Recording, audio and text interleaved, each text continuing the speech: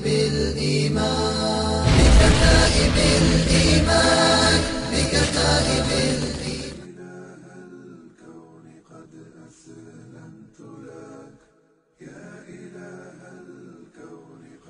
In Mecca, where he was born, he was known as Al-Amin, the most trustworthy. And Al-Amin, even though his enemies had stolen from his followers, killed his followers, tortured his followers, confiscated their properties, he could have done what others do in warfare. He could have then confiscated their wealth that he was holding. But when they entered his home to kill him, they did not find him there. Instead, they found his cousin Ali, radiallahu anhu. And he left Ali in his house when he escaped for only one reason, so that Ali radiallahu anhu could give back to them the valuables, the money that they had entrusted with him years ago.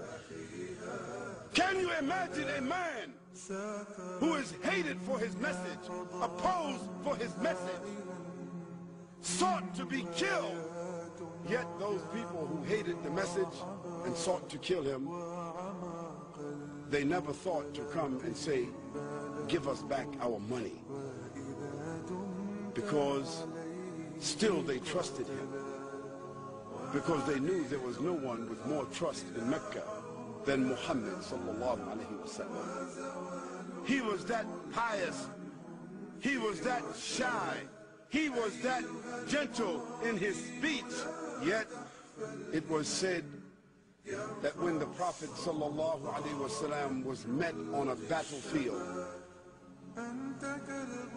he was ferocious in defending Allah subhanahu wa ta'ala. And when the companions of the Prophet sallallahu alayhi wa sallam used to look for him on the battlefield, they said, wallahi, we found him in the middle of the enemies fighting. And they said, we used to seek the protection of his person. We used to hide behind the Prophet sallallahu alayhi wa sallam on the battlefield.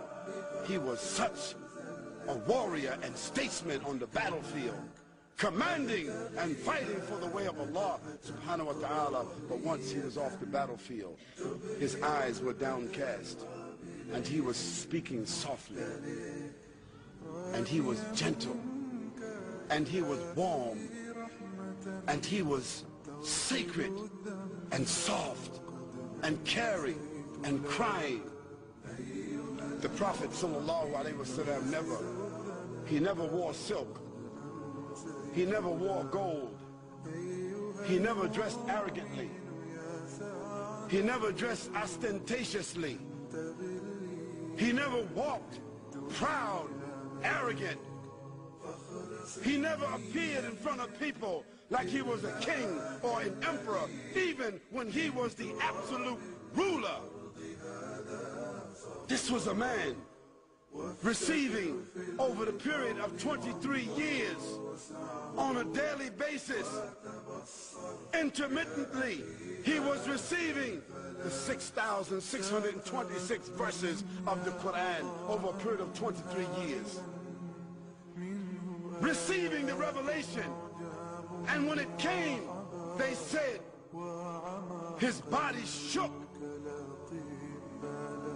His body shook, and if someone's hand or leg was under his, it felt as if their hand or their leg was being crushed from the revelation coming down.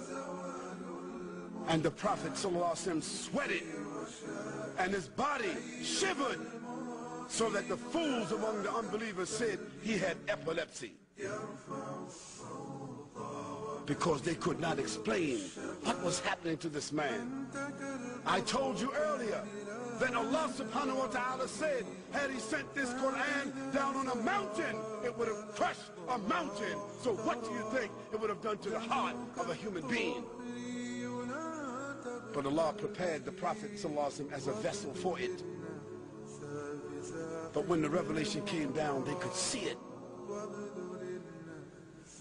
Yet the Prophet ﷺ was also, during the course of that day, feeding the poor, visiting the sick, discharging the army, acting as a statesman, acting as an arbiter, talking to the people, addressing the women, giving out the zakat, sewing his clothes, washing his house, shopping for the food, doing all the things that you and I do, and at night standing in prayer for 4 or 5 hours at a time,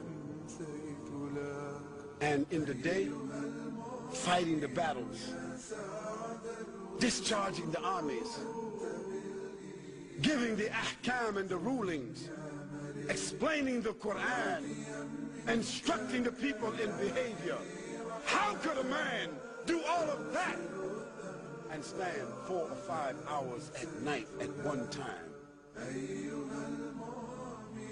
The Prophet sallallahu alayhi wasallam,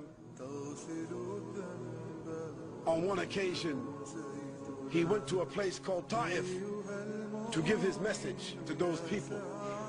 Ta'if is a high place, maybe 60 miles, 50 miles from Mecca, and he walked there.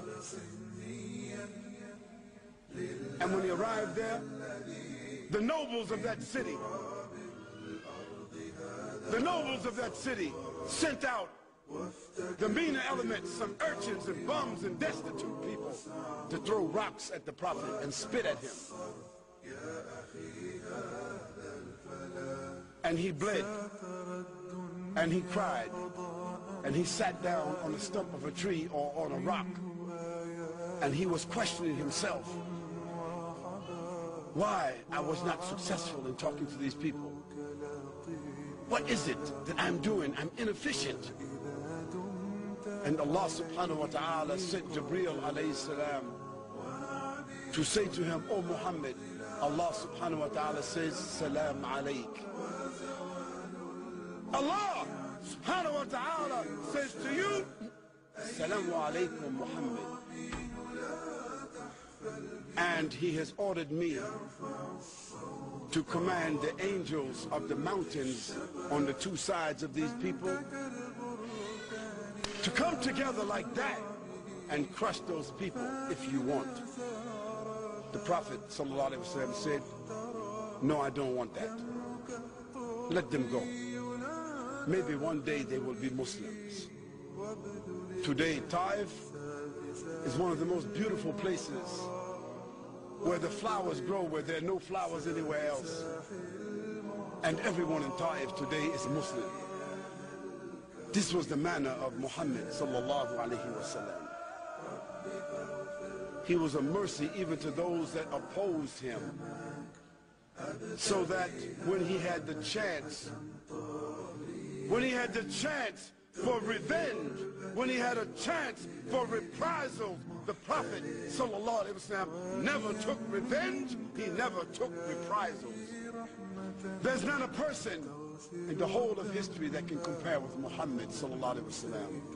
Not a Confucius, not Gautama Buddha, not Alexander the Great, not Bonaparte Napoleon, not Julius Caesar, nor Constantine, not Mahatma Gandhi, not King Richard or King Ferdinand, not Winston Churchill, not Charles Darwin, not Mao Zedong, nor Deng Xiaoping, nor Karl Marx, not Albert Einstein, not Martin Luther or Martin Luther King Jr., not George Washington, not John F. Kennedy, and certainly not Bill Clinton.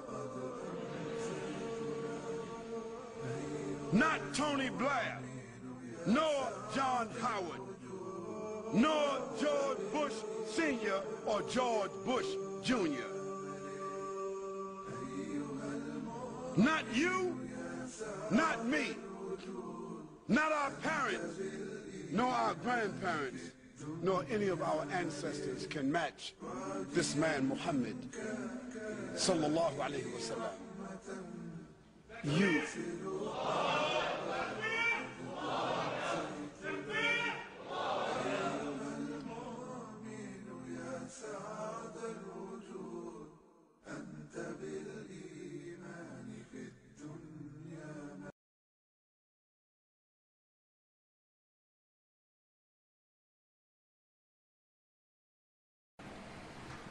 الله أكبر.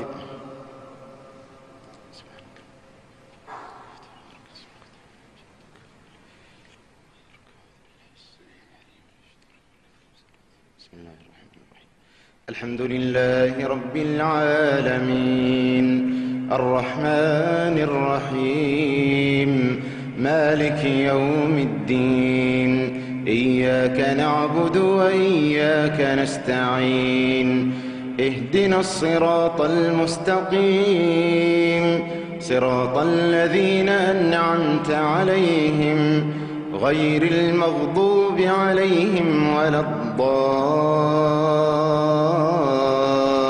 الضالين آمين.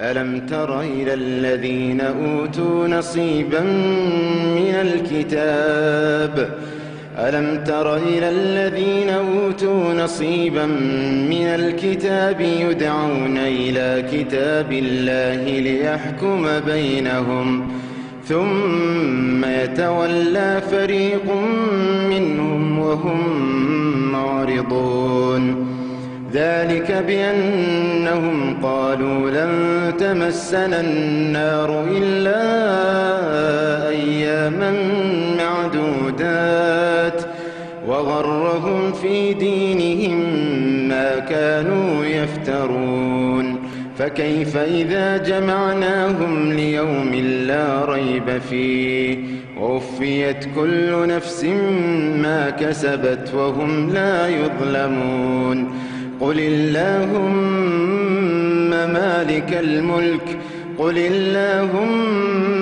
مالك الملك تؤتي الملك من تشاء وتنزع الملك ممن تشاء وتعز من تشاء وتذل من تشاء بيدك الخير إنك على كل شيء قدير تولج الليل في النهار وتولج النهار في الليل وتخرج الحي من الميت وتخرج الميت من الحي وترزق من تشاء بغير حساب لا يتخذ المؤمنون الكافرين أولياء من دون المؤمنين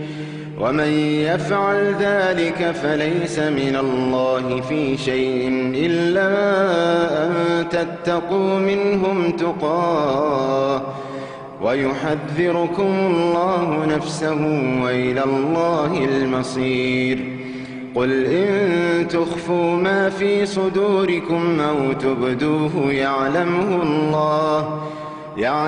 الله ويعلم ما في السماوات والأرض والله على كل شيء قدير يوم تجد كل نفس ما عملت من خير محضرا وما عملت من سوء تود لو أن بينها وبينه أمدا بعيدا ويحذركم الله نفسه والله رؤوف بالعباد قل إن كنتم تحبون الله فاتبعوني يحببكم الله ويغفر لكم ذنوبكم والله غفور رحيم الله